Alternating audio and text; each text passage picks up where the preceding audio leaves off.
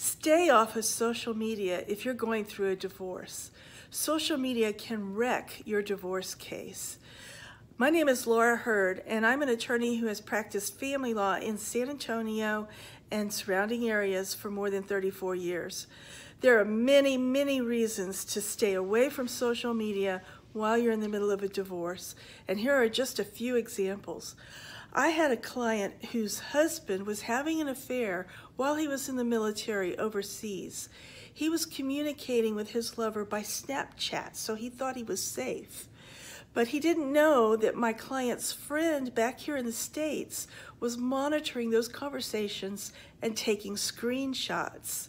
He denied that that affair happened until we produced screenshots of those conversations, and that case was over real fast. He settled immediately when he saw that we had evidence of what he had posted to Snapchat.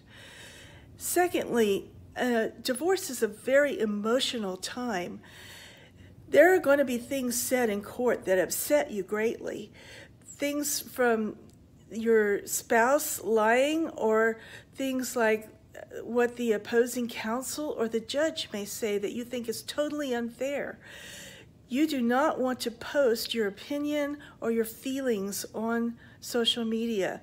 And even though what you think is true and justified, it can make you look really bad in court, or you could be sued for slander.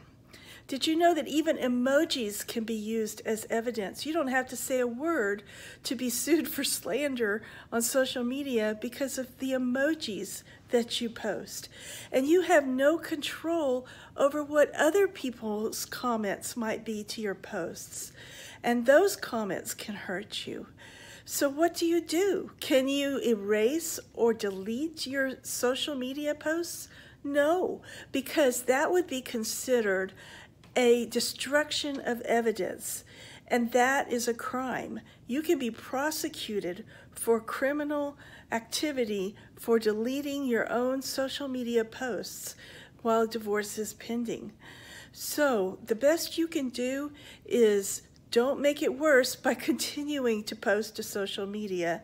You may be able to go into settings and make your account inactive or change your privacy settings.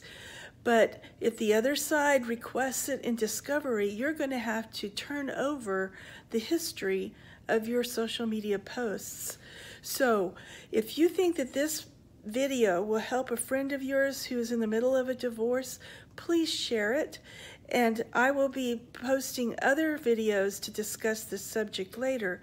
But if you need help with a divorce, call me, Laura D. Hurd, and my website is www.ldhurd.com.